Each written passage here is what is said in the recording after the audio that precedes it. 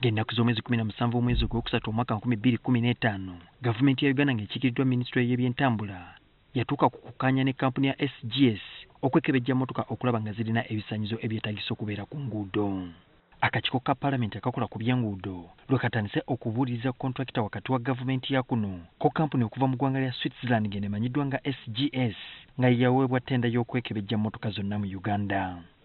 Aggrey Bagire nga ye minisita omubeezi w'ebyentambula yakulembeddemu abakulu okuva minisitule eno okunnyonnyola ku bikwatagana ne kontulakiti eyaweebwa SGS. Bagire yasoose okusengeka ensonga ezikwatagana ku kontulakiti eno.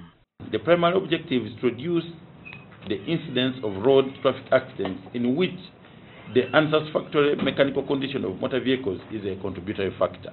Kyokka ekiseera bwe kituuse eky'ababaka okukunya be yazze nabo, minisita ebigambo ne bimusobera. Ezimu ku nsonga ababaka ze beemulugunyizzaako mwe muli engeri kampuni eno gye yafunamu kontulakiti eno.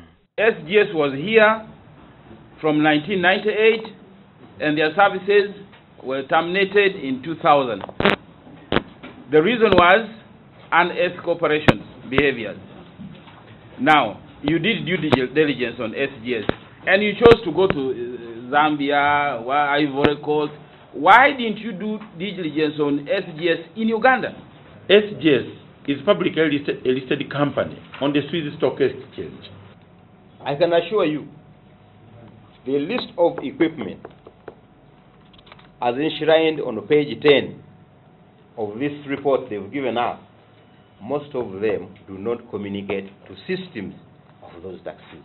This one would be a way where we shall be informed that this vehicle has outlived its purpose. It's not worldwide. Ababaka batuuse n'okukunya minisita Bagire ku ngeri gye bakkanya ku miwendo egirina okusolozebwa ku buli kidduka awatali kusooka kwebuuza ku Palamenti. Ideally, the minister can propose and then they should bring those figures, those rates to Parliament for approval. And they just announced them without the approval of Parliament.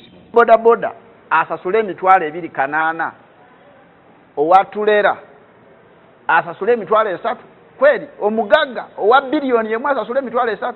Bw'olaba reasons ze baawa nga bagaba contract mbu bagenda kuyamba okutegeera emmotoka eziri mu Uganda. Oweewange Kamule Bugabula South emmotoka eziriyo ze tukozesa okusomba ebijanjaalo ebikajjo nakye teri ejja kulinnya mu Kampala era teri ssente eri Kamuli egenda ku inspectinga mmotoka SGS. So banaaba batubuulira mmotoka kyekyo katefuuse business neva mu kuyamba bana Uganda mu kumarawo accidents nefuuka business. Oluvannyuma lw'okukizuula nti abakulu okuva minisitule batandise okwepa n'ebibuuzo, ababaka bawaliriziddwa okuyimiriza olutula lwa leero okutuusa bano nga baleese ebiwandiiko byonna ebikwatagana ku kontulakita eno saka abakulu abali mu minisitule eno ekiseera kontulakita we yagabibwa kampuni ya SGS. We kindly request that you give us time for those documents that have not been presented to be presented at that time. Those ones that you think that we have not answered satisfactorily, then you tell us either to come with the intended people or the intended document. We are available. We demand that the minister comes with the accounting officer and all the other relevant departments that are connected to this document here. Kati bano bakudda mu kakiiko ku Lwokubiri lwa Ssabbiiti ejja okwongera okunnyonnyola ensonga. Julius Senkandwa, NTV.